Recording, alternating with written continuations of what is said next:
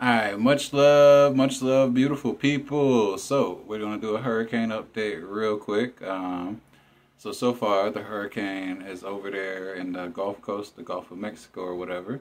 By there, it's going through Cancun areas and whatnot. And it's a pretty strong storm.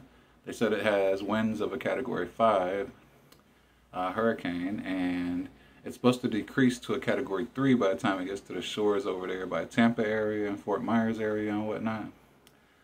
Real quick, here's a view of the satellite stuff, the radar images, and yeah, as you can see, definitely a storm that shouldn't be taken lightly. So if you are in one of the areas where you need to evacuate, definitely evacuate, get out of there.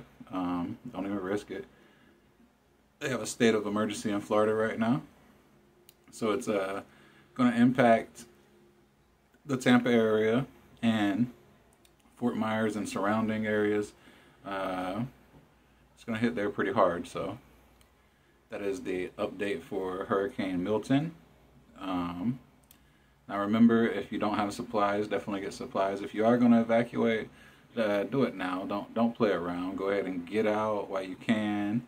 Don't wait till the last minute because the storm is going to be serious. I know a lot of people probably ain't going to be able to get out of their place. So if you are bunkering down for the storm, just make sure you're prepared. Make sure you have everything sealed up.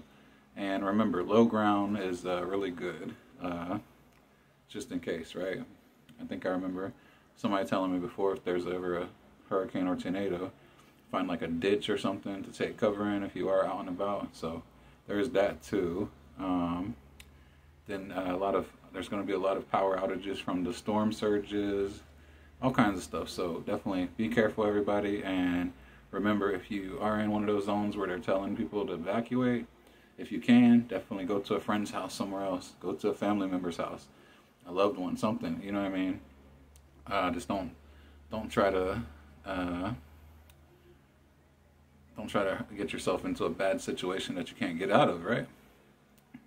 And again, if you are in one of these areas and you can't leave for some reason, because I know gas is expensive, everything's pretty expensive to get around. So if you do have to bunker down, just be prepared as possible.